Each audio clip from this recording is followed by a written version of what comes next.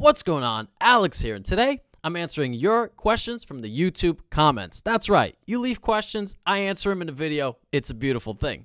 And today's question has to do with tax loopholes for the wealthy. Let's take a look. So this question comes from Battles of Olympus. Thank you so much for your question. I appreciate it. And it reads as follows. I watched your video on Saturday about Biden's tax plan. We all heard Trump say, "I don't pay taxes because I'm smart." And he went on saying that there are loopholes in the tax code. Is it true that millionaires don't pay taxes because they can afford the best CPAs in the country while the middle class always pays their fair share or most of the country's taxes? You smile just like a tax person. Looks good on you, and thanks for making this video. I'm not sure what smiling like a tax person means, but if it looks good on me, then I appreciate it. Thank you so much for the compliment. Now let's address your questions. The long and short of it is that yes, there are tax treatments that are used by the wealthy to reduce the amount of taxes that they pay. That's both income taxes, estate taxes, and so forth. But that's not to say that individuals who are not wealthy or middle-class people don't have access to those same tools. The difference is that wealthy people have more to work with in terms of the fees that they can afford to pay for qualified attorneys and CPAs to sit down and really analyze their situation and implement some of the more complex income and estate mitigation tools that are out there and put them in place, right? So it's really a matter of being able to pay for the service and the expertise that you get from a qualified attorney or CPA to put these plans together for you. That's where the issue comes in. And individuals who are middle class or they aren't wealthy at all, in many cases don't have the resources, unfortunately, to put in place some of these tools. On top of that, it's also that there are some exceptions that are applicable, for example, from the estate tax, that if you don't have $11.58 million in your estate, you're not subject to estate taxes anyway. So in that case, someone with $400 million can definitely benefit from some estate planning because they would be subject to the estate tax in many cases. So it's really about having the ammunition, so to speak, or having the tools, the funds available to implement these more complex, esoteric tax strategies, some of which I'm going to touch on in this video to show you what the wealthy do to mitigate their tax liability. So with that, I want to direct your attention to this document I came across while researching this video, and it's called The Alphabet Soup of Planning and Trust Acronyms and Service Marks. And this was put out by the American Bankers Association, and essentially these are some of the tools that are used by wealthy individuals to mitigate their estate and income tax liability. So let's take a look at what some of these are. And it's kind of amusing that they use the term alphabet soup because that's really what it comes down to. If you look at this list here, you see Bing, CLT, CLAT, CLUT, CRT, all these different acronyms, and they are referring to different tax planning strategies, whether it's in place to mitigate income taxes, estate taxes, or both. These are tools that are available that may be used by people that are in poverty or people that are wealthy, both. But wealthy people generally benefit more from this from an overall dollar perspective, and they have the funds available to put these structures in place. Some of this is not cheap to make happen. This is very complex stuff. We're going to go over it in just a 30,000-foot view. We're not going to get overly technical, but let's see what it says here. In advising clients and customers about different estate planning techniques for making lifetime transfers, trust professionals often encounter a dizzying array of acronyms that are used to describe different techniques.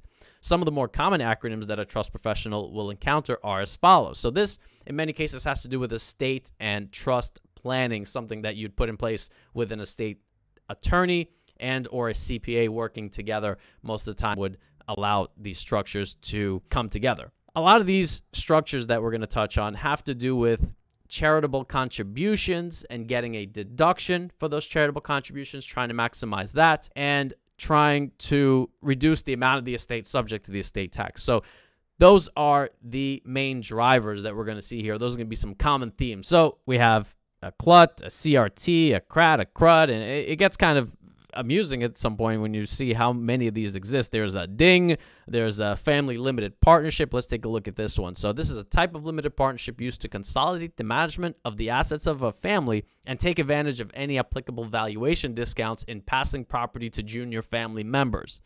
So the goal here is to mitigate the gift taxes and also estate taxes that are applicable in a situation where there is a business that is structured as a partnership and it's closely held, meaning it's held by the members of a particular family. So in that case, a family limited partnership arrangement may be beneficial in reducing estate taxes and gift tax implications as well. So that's the family limited partnership. We also have a GRAT, which is a grantor retained annuity trust. Let's take a quick read of this one.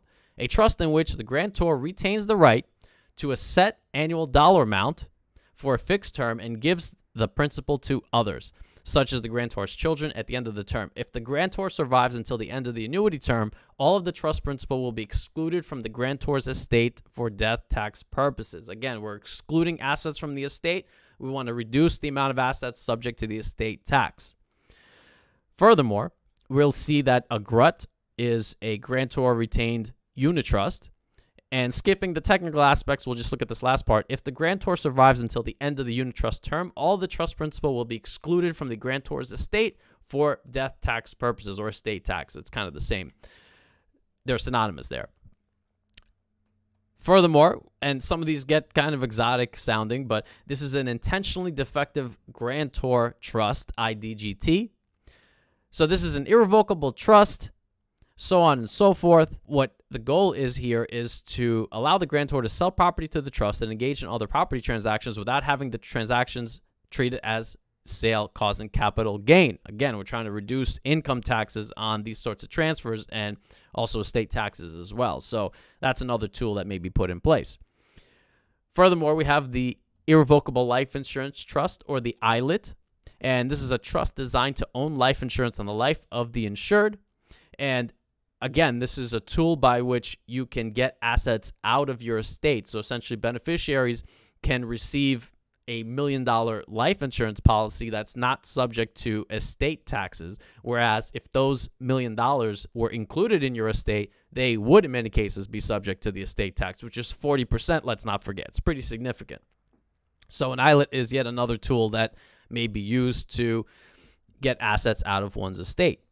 Very useful, very powerful in many cases. We have aptly named QPERT, Qualified Personal Residence Trust. This is a form of grantor retained income trust in which the grantor transfers a personal residence to an irrevocable trust, which the grantor has the right to reside in and use the property and receive whatever income it produces for a specified term, gives the remainder interest to others, such as the grantor's children. If the grantor survives the term, the principal will be excluded, again, from the grantor's estate for death tax purposes. That's going to be the common theme here.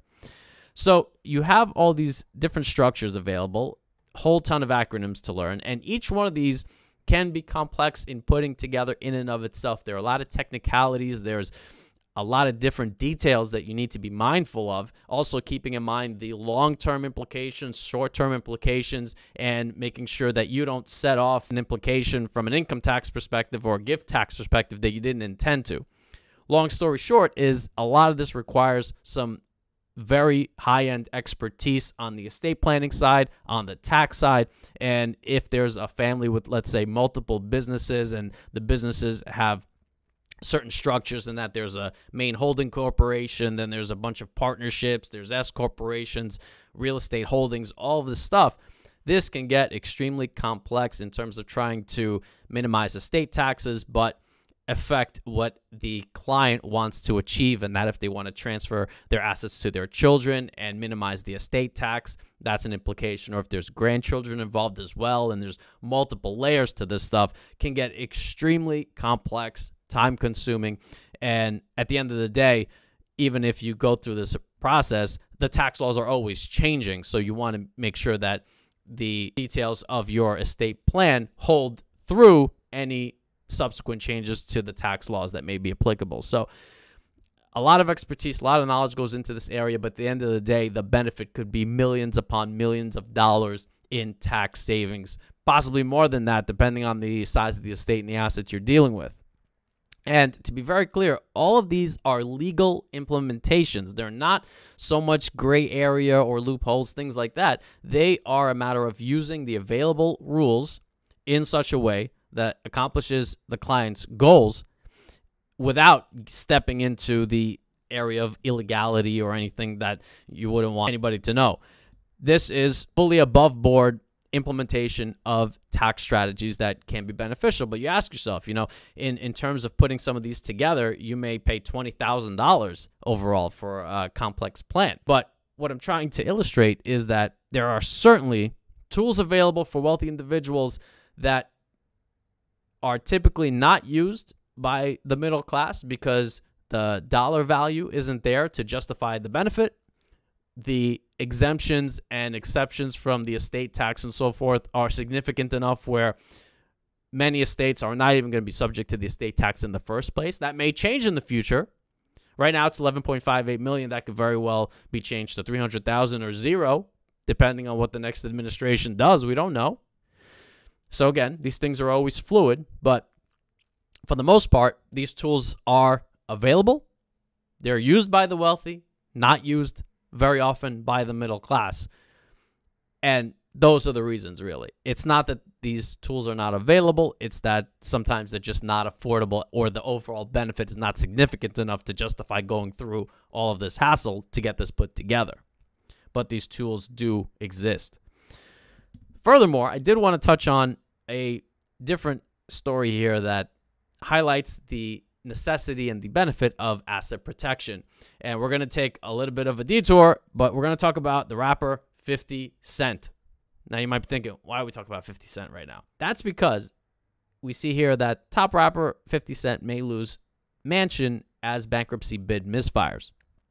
And essentially, the story is that 50 Cent has amassed $500 million from movies, from the music that he's done, sponsorships, all this other stuff. But he's declared bankruptcy. And the bankruptcy happened shortly after 50 Cent was made to pay $5 million to a woman who appears in a sex tape that he released and so forth. There was a whole big thing. But once that lawsuit came out, essentially the judgment was that he had to pay $5 million. Pretty much the next day, he goes bankrupt. Now you're thinking, somebody who's earned $150 million or $500 million, whatever the number is, all of a sudden they're sued for $5 million and they go bankrupt? How does that work? All right. So looking at this article, we don't have to read the whole thing, but this is the section I want to highlight. Whether 50 Cent's career earnings ultimately added up to $150 million, $500 million, or somewhere in between, it's unlikely that much of it simply vanished in less than a decade, right? He's declaring bankruptcy, let's not forget.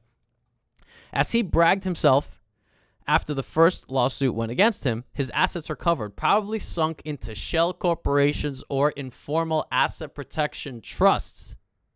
Okay? So now we're not talking about mitigating income taxes. We're not talking about mitigating estate taxes or gift taxes. Now we're talking about asset protection.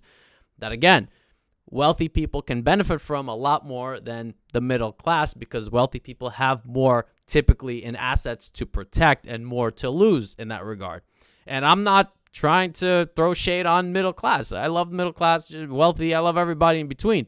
But it's just the fact of the matter that it's more likely that somebody with a $100 million estate has more assets to protect than somebody with $1 million estate, right? So that's a very important sentence over here. His assets are covered, probably sunk into shell corporations or informal asset protection trusts. In many cases, all of this is fully legal. It's above board. And when you reach a certain level of income, certain level of assets, this starts to make that much more sense to put together, to go through the costs, to go through the consultation with attorneys and tax accountants and so forth and make this work. Because when things hit the fan, you're covered. In many cases. This is not legal advice. I'm not an attorney, but I'm just saying that it seems to have benefited 50 Cent, at least in this situation. Every dollar that moved out of his personal oversight becomes harder for the courts to claw back. After all, his attorneys can argue that he truly doesn't have that money, so he can't pay. Filing the bankruptcy paperwork only perpetuates the narrative.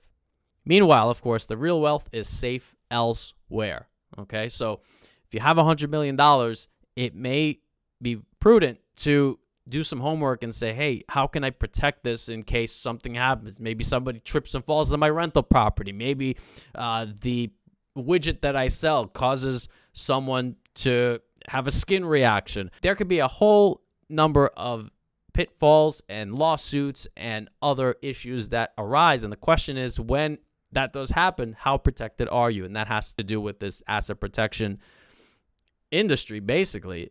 But you could see that it seems to have benefited 50 Cent. And I believe there was a video that he released where he basically made the case that, hey, I'm not wealthy.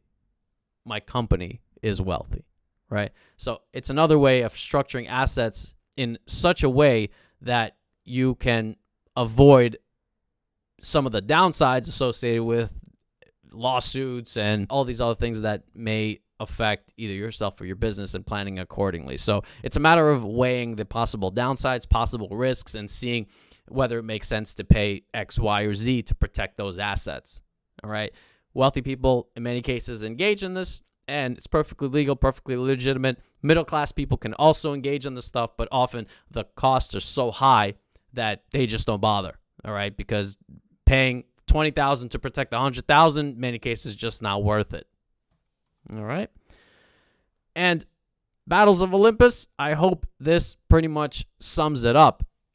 At the end of the day, yes, in many cases, wealthy individuals are more likely to use asset protection strategies, estate tax mitigation strategies, income tax mitigation strategies, and all those other acronyms that I outlined to minimize the amount of taxes that they pay. Some of them don't, but I would say a wealthier person is much more likely to take advantage of these opportunities because of the serious costs involved in many cases. We're talking about thousands upon thousands of dollars to implement some of the even more basic strategies. All right. Hopefully that helps. If you enjoyed this video, feel free to leave a comment down below, like the video, subscribe to the channel, and all that other YouTube good stuff. Hopefully this was helpful. Thanks for watching.